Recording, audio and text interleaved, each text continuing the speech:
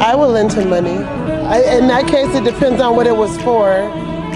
I think it would depend on the reason. If it was a good friend, I would lend them the money because I know I could trust them to pay me back. I would probably give them the money, not lend them.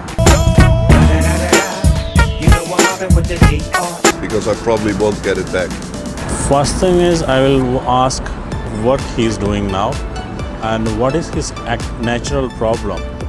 So why is he short of money?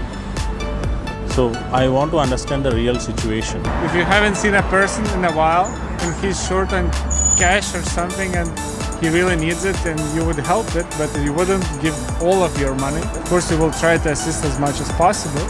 Yeah, and if you know that friend like quite well from the beginning, I don't know, for at least several years, and you know that it will give money back.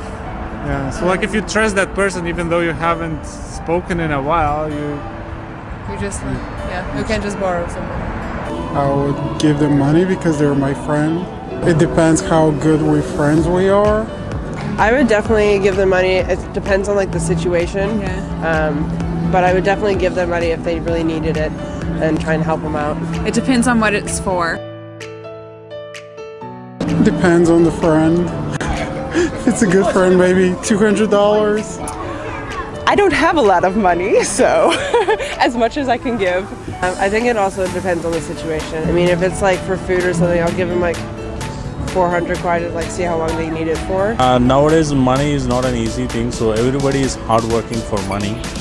So I will try my best. I mean, I guess that would depend on what I could afford. If whatever, it depends on what the reason. If it was a really good reason, like a medical reason or a family reason, then I may lend more. If it is up to like a couple of €100, so I would say it's fine. But like if you would start at thousands, then it would be probably too much. Yeah, they can just ask for like for a loan in a bank or something else. Yeah. Of course. When they eventually have the money, I would ask them to pay me back, but in due time. The time. Timing is not that much important, I guess. It's like up to a year, I think would be fine. Like if he asks for another addition, then it's also fine. But as long as he always admits that he owes you and he knows that and he communicates with you that, like for me, I'm saying always communication is the key. Like if you want to assist someone, then he must tell like I can't give you back this month. I will give you like in the next 2 months. So then it's fine.